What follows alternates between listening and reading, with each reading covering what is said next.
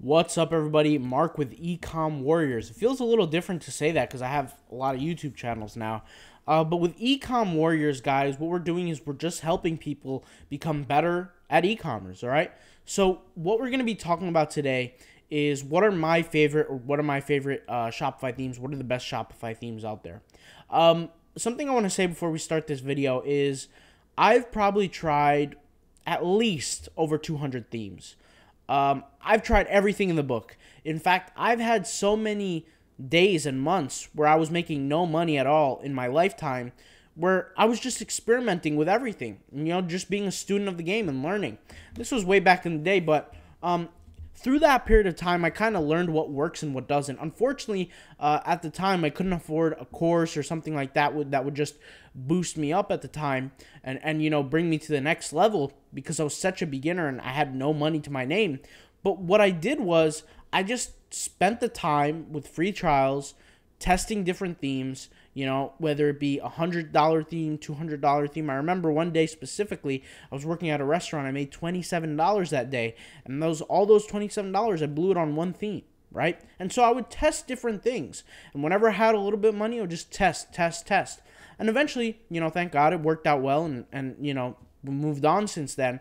But what I wanted today talk about is the two themes that I use most specifically. Actually, you only use one as much now for myself and my clients, but in some cases we'll use the other theme. So I'm going to talk about my two favorite themes. These are paid themes, just so that everybody knows. But the reason why I use paid themes is because, if you haven't seen my video before, paid themes are optimal for anybody who's going to go into Shopify who is typically not a celebrity. Now, I could go and talk about this right now. I'm not going to talk about this right now. Just check out my other YouTube video. In fact, I'll just leave it in the cards. On the top right corner of the video, you'll see like a little card notification. You can click on that and watch the other video about why premium themes are kind of needed if you're going to jump into Shopify. But let's talk about it. So, my two favorite themes are, well, I have technically three, but my two are, number one is the Wolf of Shopify theme. So this is the wolfofshopify.com.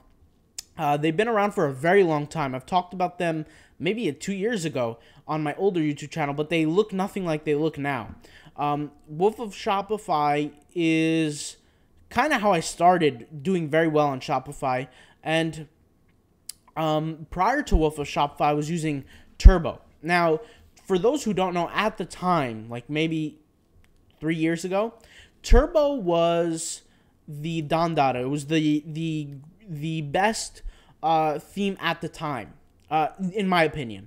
And it was the most expensive. It was unheard of for a Shopify theme to be $350.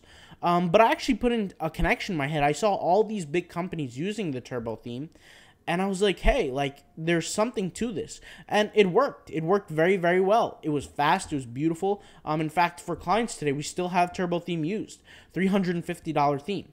And you guys know that I like to test, and if you've watched my other YouTube videos, you know that we've literally created 10 to 15 passive income businesses online using Shopify. And what we learned is that there are other themes that can do well too. But Turbo and this other theme, the Wolf of Shopify theme, the original one, is what does the best, okay? Specifically, the Wolf of Shopify theme has certain additives or bonuses to it that make almost the Turbo theme look a little bland. Now, I've talked about the Turbo theme before. In fact, if you go on YouTube and you search like Turbo theme, walkthrough, or whatever, my video is the first video by PrimeBrain, so you should typically check it out. I think I made that video 2 years ago. Now, and I showed people, I spent 2 hours just sitting there showing people how to create a website using Turbo theme. Now, Turbo theme, like I said, makes the Wolf of Shopify theme. The Wolf of Shopify theme, makes Turbo theme look a little bit bland, and Turbo theme makes all the other themes look a little bland also. Okay, so let's go ahead and take a look into it. So I'm going to pull up the demo for Turbo theme here, and I'm going to pull up, and by the way, guys, if you want to check them out, I'll leave the links down below into the descriptions. In the description of the video, just check out the links, and you'll be able to access, these themes and learn and educate yourself more, okay? So I'm going to put this to the side here. This is the Wolf of Shopify theme right here. This is their demo. So if you want to view their demo on your computer, guys, you go here to get started. and you hit see theme in action. And they're selling their theme for $100. Turbo Theme is selling their theme for $350. So it's quite a discrepancy there. So let's go ahead and take a look here. So this is the Wolf of Shopify demo theme. They built a little website with this theme, and this is the Turbo theme. So let's go ahead and get rid of this here. So actually, let's just take a look. So this is the newsletter pop-up. This is the newsletter pop-up for the Wolf of Shopify theme. And you can see they both look relatively professional. I do like this little additive here with the little social media sharing icons. I think that's really cool. A little button for don't show again is crucially important, because what happens is eventually if people come onto your website and they keep saying this pop-up, they're not going to be happy. But you do want to annoy them a little, to be honest. You do want to annoy them, but you don't want to annoy them too much. And this is why the don't show again there is crucially important. I'm going to go ahead and click on that, and I'm going to hit X here. And I'm just going to hit X here also. I'm going to get rid of that. So right away, and this is what I talk about, there is a hero banner. Now, by the way, guys, I do have ownership over both of these themes. I did buy both of these themes a long time ago. Still have them, still use them till today. And I will make videos of me building a website with each of these themes, believe it or not. All right, so let's go ahead and get started. So we have this almost like a header. I think they did bad with this hero banner. I think that the hero banner is always used for some kind of promotion, especially if, you know, the girl's face is a little cut off here. I think they could have done a little bit better, but nonetheless, the banner is a good banner. Turbo did a phenomenal job with the hero banner here. You have the buttons. You can also do buttons here on this Turbo theme, so it's not like anything new, and you can select where you want them on the left or right side and things like that with this specific theme, the Wolf of Shopify theme. It's also a clickable banner, so if you click on the banner, it will take you to a page, which is also very, very good. Let's head back to the home page. Let's see if this is a clickable banner. This is not a clickable banner. See, so I'm trying to click here. It's not a clickable banner, but it does have clickable buttons. Now, that's not that bad, because you know, Wolf of Shopify has the same thing. Let's go ahead and just take it from the top here. We have our header, and we also have a header here with Turbo. Now, I do like that Turbo decided to go with the transparent header, but you could do the same thing with all the other themes out there if you want it to be transparent. What I don't recommend for most people is don't create a transparent header, guys, if you want to succeed or do better with Shopify, because what happens is you're attracting people to your website from all parts of the world. And you don't know what kind of vision ailments that these individuals may or may not have. Some people are colorblind. Some people they just have trouble seeing at far distances or close up. In fact, you know, a ton of people in the world today use glasses. So what you want to do is you want your links at the top of the menu to be abundantly clear. Now, here, they've done a good job making them clear, but for majority of people, there's going to be a photo that might, you know, mess up the header menu a little bit. You can't really see it. That's something that you don't want. You definitely want your header menu to be 100% visible, and that's why I like putting the solid color in the background, okay? They both have mega menus. So what mega menus really is where you can create this almost expansion to a menu, make it a little bit bigger, pop up with images on the menu. That's what's referred to as a mega menu. They both have that, I believe. Let's see here. Yep, they both have that. And there's different ways that you can set it up. What I found is that Wolf of Shopify is a little bit easier to set up for the average beginner, but that's just me. And of course, you have a currency converter. So I know that Turbo theme also has a currency converter. Here it is. Okay, but they place it in the top bar. Here they place it in the header menu. My opinion, guys, for the top bar is, what you're going to want to do is you want to make an announcement in the top bar. So I'm going to drop these little tips here and there. Maybe you should write them down if you're a beginner and you want to take notes. The top bar is always the very first bar that you see on your website. Now, not all websites have top bars. They're not all built equally. In this case, what's it called? The Wolf of Shopify theme does use the top bar, but they use it for cookies and things like that. What I recommend for people to do here is, if you, for example, sell alcohol or cigarettes or something like that online, that you have to, you know, essentially warn people that this is for 18 and older, use the top bar for it. It's really used for announcements. So if you have like a mega sale coming through or something like that, That's what the top bar is mainly for. Now, if you take a look here, the top bar is placed a little bit differently between the Turbo theme and the Wolf of Shopify theme, right? So here, the top bar is the first thing that you see. Well, it's not the first thing that you see, but it is the first thing on the website. For me, the first thing that I see on this website is this huge hero banner. This is why I tell people, if you're going to use a hero banner, what you want to do with the hero banner is you want to put some kind of promotion, some kind of discount that people can see right away, right?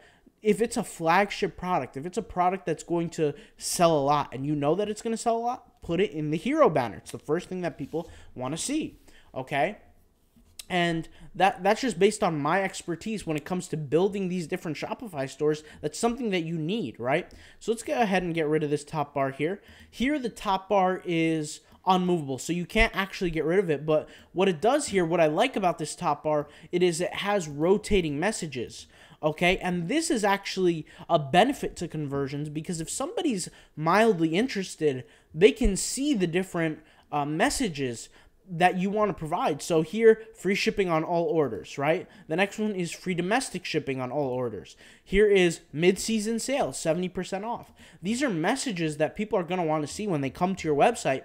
And if you have multiple messages that you want to send to people, then go ahead and do that. So for example, one of the messages might say free shipping worldwide, right? Another message might say clearance sale on select items or whatever that thing might be. And if you could actually click on it, which is even better, it will take you to the page. Now, in this case, the Wolf of Shopify people, they haven't really configured their theme for it to click to a certain page. But the fact that it's a clickable top bar menu that's amazingly beneficial. You'll see that it does improve conversions because what happens is if I'm an interested customer, and like I said interested. I'm not, overly interested, just interested. And I see a little thing right here that says, where is it? 70% off, right? What I want to do as a customer is I want to be able to click on this to take me to those select items, whatever they might be, right? That's why top bars are crucially important. I don't believe that Turbo has that available, but like I said, there's something I could be missing, right? But I don't think Turbo has that available where it's a clickable top bar menu, all right? So, or it has clickable top bar content, okay? Let's go ahead and scroll down now. Now, what they choose to do is they choose to create a slider, a product slider. So product sliders are definitely beneficial. And the way they work is that you select, ideally, a collection of your products. Let's say you're a cosmetics company, for example, and one of your cosmetics is lipstick, let's say, right? You have a collection of different lipsticks. What you would do is you would put them in your collection, put them in a certain collection on Shopify, and then place that collection right under the banner. Now, I've told people about this before in my other channel. I've discussed this, but this is obviously going to be the main place where I talk about Shopify, talk about e-commerce, and the idea of doing a slider collection is very, very beneficial if you're going to do a hero banner. What I personally found when it came down to conversions, guys, is that and this is things that I'll talk about more often in the future, is that if you're going to use a hero banner, they work very well with product sliders under them. We've done testing on this. However, if you're not going to do a hero banner, you might as well not use a product slider, but a product grid, okay, right away when people see it. In fact, something that we used to test with my old brand that I actually got acquired a while ago, it was a clothing company, is that what we would do is we realized that the hero banner and the slider didn't work out too well for us, but our conversions drastically increased about 3% when we drove people straight to the product page that had the full collection. So if I could just select your collections page, maybe, like a page just like this with just products and products and products. Obviously, I'd fill this up a little more. I feel like this is not enough products, but when we drove people to a page like this as the front screen or as the home page, it drastically increased conversions. And the idea behind that, or the explanation, is that it's a faster way to get conversions because you're making the sales process faster. And what do I mean by that? For the people who don't know what I'm talking about is the more options that you create on your website, the more clickable buttons, the more your customer will get distracted, believe it or not. And we have normal distractions in day-to-day life that distract us as people, right? And so, maybe you're looking and you're about to purchase a product on a certain website, maybe Nike.com. Your mom calls you down for dinner, you get distracted, you shut your phone off. Next thing you know, you haven't bought the product for a month, okay? That's the case. So what the whole point is, as a business owner, is you want to limit the total amount of distractions on your website as possible. If there's no benefit to it, right, to having a certain part of your website, then get rid of it. Turbo theme, however, I feel increases the amount of distractions. Case in point, and I'll go ahead and show you. When I add a product to my cart, let's go ahead and just click here on a product. Let's say this is the product and I add it to the cart. What happens is I'm going to have to go to my cart, right? I'm going to have to go to my cart to then check out, right? To then hit the checkout button. The problem with this is you're adding that extra step, which is not good. What you want to do is you want to have this situation, which this is why I like the the Wolf of Shopify theme, is that if I was to add a product to my cart, right? If I was to add a product to my cart is already full right here on the right. And this is my cart. I could just click checkout right away, available to me, right? That's what I would do personally. And what this is this is what I refer, it takes, as you can see, it takes you right to the checkout. What this is called a one-step checkout. One-step checkouts do increase your conversion rates on your website. In fact, people that have one-step checkouts will see that there's less abandoned carts than a two-step checkout, which is a turbo theme. So turbo theme is a true two-step checkout system.